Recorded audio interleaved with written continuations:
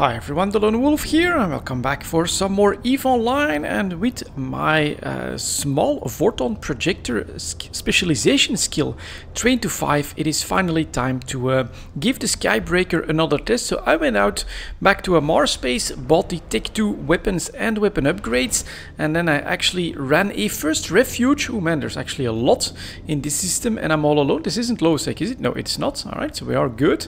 Oh, it's an Income Fortress. So I ran one refuge, and then we got something really perfect, I think, for the test for this ship. It is an escalation, so we get a Sanchez command relay, a 3 out of 10. Let's warp to the location. Let's preemptively run the shield rep as well. We are cap stable with this, and so this is what I'm running with here. Tech 2, a small Vorton projector with, for now, ElectroPunch. I also have some StrikeSnipe with me. Tech 2 Vorton tuning system. Then we get damage control, quite a bit of resistance, I think, field extender, all right, and reinforcement. I mean, look at these resistances, 80, 80, 70, 70, it's pretty damn good. Then we get a small shield booster and a compact afterburner. Should get us through all of this quite nicely. And this was my dream, honestly. Unfortunately, we don't have a second high slot for the Skybreaker, so we can't put probes on it, but for escalations, of course, we can potentially have some good fun. Now, my optimal range, and so my max range, is actually 16 kilometers, so let's give that a try. Actually, let's start targeting some of these guys. And then let's also see if I can fire up to 24. Now, you see I click and nothing happens, so I do need to get to the range of, let's just target some more stuff and actually find the true Sancha, or the commander if I can. Black Ops commander. No, so this is also the maximum of my targets. All right, good to know. So now, right on landing, nothing is in range, but now at 16 kilometers, first shot. Let's zoom out a little bit. It's now 10 targets. That is quite a lot, and these first few guys are getting burned quite nicely. So now let's start doing a little bit more targeting of some of the small stuff. Someone else is within 16 kilometers. Open fire. Blap, and the shots just keep spreading. There is the squad leader. We want to approach him. Now, complete pandemonium with this Vorton projector weapon system. Just everything exploding all around me. I do only have like 100 DPS, so not really sure how well it's all going to go, but every single bit of the base is also being completely torn apart. Look at this, we just keep going, just keep firing. Shields are doing quite fine. That's the Black Ops squad leader starting to take a real beating. And oh man, this is just so much stuff. Look at that the graphics can't even keep up anymore. That is nuts. Have never seen that before. Alright, keep a couple shots going. Okay, I gotta zoom out completely. This is the Skybreaker in the Sancha 3 out of 10. Completely nuts. Let's just keep going. Destroy the sentry guns as well. And then we get one more Black Ops assassin back there. Let's see if we can take him out as well. This is just so much that has been exploding that it actually pushed the graphics to its limit, and it's still going. Alright, let's go. Let's do a reload, and oof, it's like a real supernova in here. Let's see if I can get the overseer. Let's actually do a Control F on this. Look at that, down to 24 frames per second. This ship actually at the moment breaks this site, and almost everything is gone except for like a single small pad. Well, let's keep going. Let's get into room number 2. I'm actually gonna keep the FPS up, so we finally recovered. We're back at, should get to close to 60 pretty soon. There we go, we're back at 60 FPS.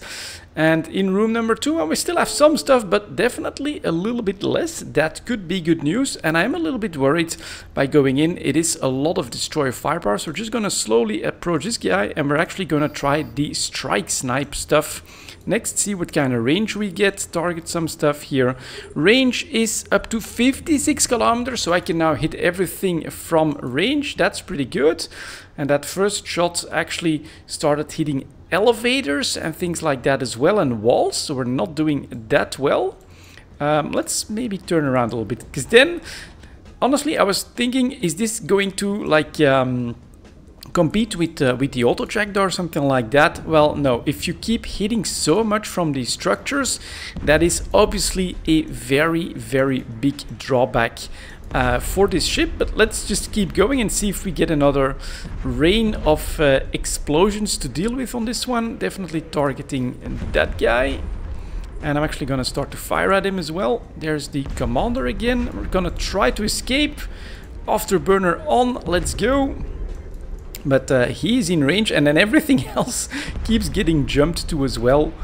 Finally, another target down. Maybe I'll do... Oh yeah, we have basically plenty of range as well. So here again, graphics, not used to having all of this stuff being blown up like that. That's definitely pretty interesting. And did they disengage? No, I'm actually pulling away from all of this. So all of that's going like that. We're actually breaking that commander. And now he's the only one. Alright, because we've pulled away. So let's start to reapproach him. A couple more shots and he should be done. Now let's see if there's a lot more left. So he's been destroyed. Is it this one? Overseer wreck? Yes, it is. And let's fire at these guys as well. So that patrol gets hit nicely. It's now away from... Very cool. It's currently away from all of the structures. And so they're taking all of the hits at this point. But we don't get the 10 boosts anymore, unfortunately. So, okay. Oh, and I get a nice BPC. So we will definitely take that. Well, that's a lesson learned. I did not expect this to be a problem, but it obviously is a problem. That there is just so much stuff in some of these sites, so much small stuff, that the Vorton projector just like blows up 10 items per shot, and it actually stresses your graphics card. Next up, we are going to reload the ElectroPunch, and I'll show you guys a refuge just to give you that perspective. This would be something that I think is still doable. We get a couple dents here as well, so I'm gonna run one of those too, see how that works. But here we still have a lot of stuff, but definitely a lot less of it. And then what I can do is I can like orbit this at 10 with the ElectroPunch, should still be fine. And then you can also like get a quick click one. Why not? 10 kilometers should be fine. Oh, so he doesn't like me firing at that stuff. All right, no problem. Oh, indestructible freight pad. That's why. All right, let's fire at the battery. Here you can see the first bounce. Very nice. Hitting the other battery as well. And now we get a couple bunkers and things like that. So these explosions look a little bit more normal. And we actually also... Oh, no, these don't. Interesting. But what is very nice is that we also quite often take some of these targets with us. Like that. Let's see. First shot, half armor. Second shot, just keep going. And, ooh, okay. Well, we did something that kind of broke the graphics of a certain explosion from the looks of it. But alright. Keep cleaning this up. Here again, 45 FPS. So the card is clearly struggling with everything that's happening, and that's those guys down. All right, let's get into a den as well. See what that's like. As all of this does look all right. But yeah, 10 explosions in one go. Game doesn't like it that much. So off to the den. This test could be interesting as well, because we got a couple of cruisers to handle as well. So let's see how this will work. Would be nice if I could also take another orbit on something. Let's see here. Okay, definitely gonna try and orbit this cargo platform. Let's say at 10. Start firing on this heavy one. Okay, it bounces to almost everything. This one destroyer did not get hit from this shot. That looks so cool though. Look at that. Just zap, and then pretty much the entire site gets taken down. There we go. Another enemy down. Easy peasy. And we're just gonna keep going after these batteries for now. As we're orbiting. Very good. There's the first cruiser. That's gonna be a bit more interesting.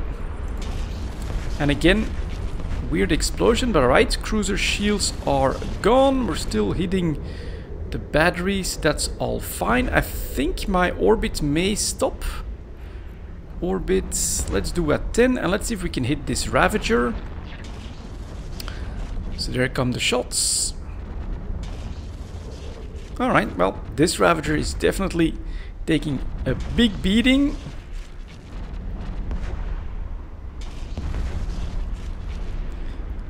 FPS going down yet again. Blap, next spawn. Alright, just gonna target, well, actually gonna target some more stuff to see if we can get an idea of the actual damage. Oh, and then I do have to like reapproach, because we will get to that 16 kilometers if I don't. But yeah, all small ships are gone. Ravager's armor going down nicely. And we could orbit that, I think.